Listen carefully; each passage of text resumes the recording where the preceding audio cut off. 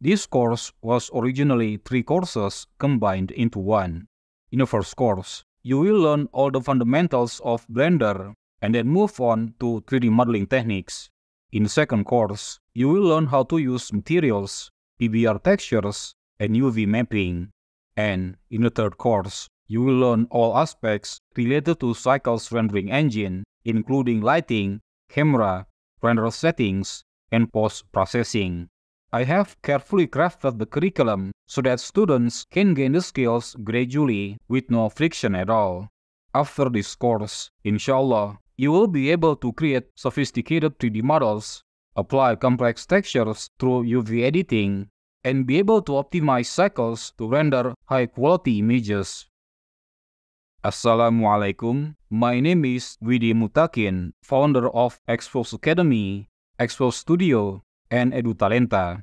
For more than 20 years, I have created thousands of 3D renderings like this for architectural, interior, and master plan projects. I have worked with many clients all over the world. I have clients on almost every continent in the world. Besides doing projects, I have also been teaching 3D and computer graphics academically at various schools since the year 2000. In short, I have real-world professional expertise in 3D and teaching experience. You will learn a lot in this course. In short, the course has 9 chapters, not including the introduction chapter.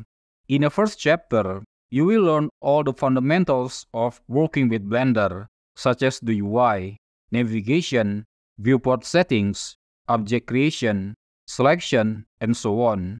In the second chapter, we will focus on different object transformation techniques and also the snapping features.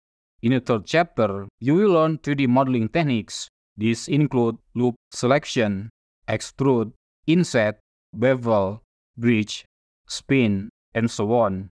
You will model a lot of 3D objects along the way.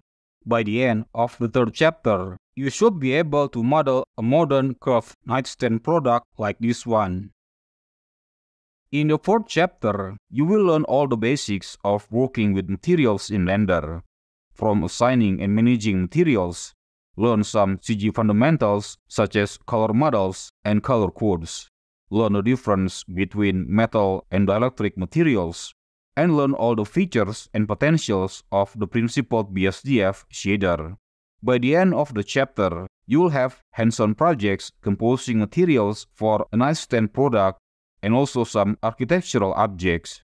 Next, in chapter 5, you will learn the fundamentals of shader and texture. You will understand the difference between procedural and image textures and know how and when to use both. We will then cover PBR textures in detail. At the end of the chapter, you will have hands-on projects where you create texture for a wish model completely procedural. After that, you will create materials for a snowman model, also completely procedural. In chapter 6, you will learn UV mapping in depth. You will learn different techniques of UV mapping and know how to use them and when to use them against different scenarios.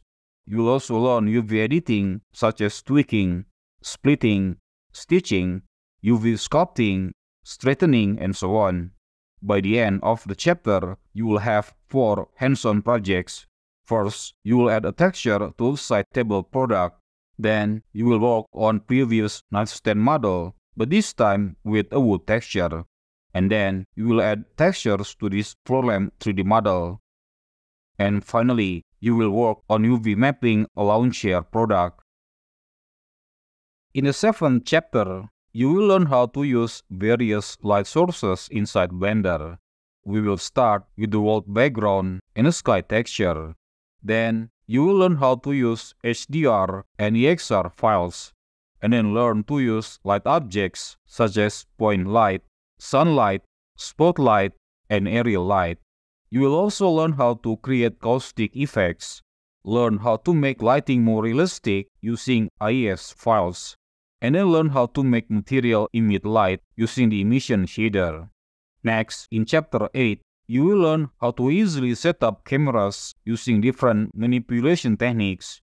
Then you will learn the ins and outs of Cycle's render settings such as samples, denoising, clamping, color spaces, view transform, white balance, and so on.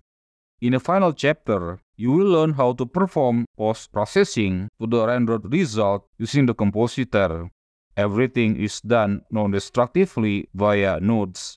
And then, you will learn how to easily isolate pixels for compositing using CryptoMath. Besides the small exercises throughout the course, you will be given a final project at the end.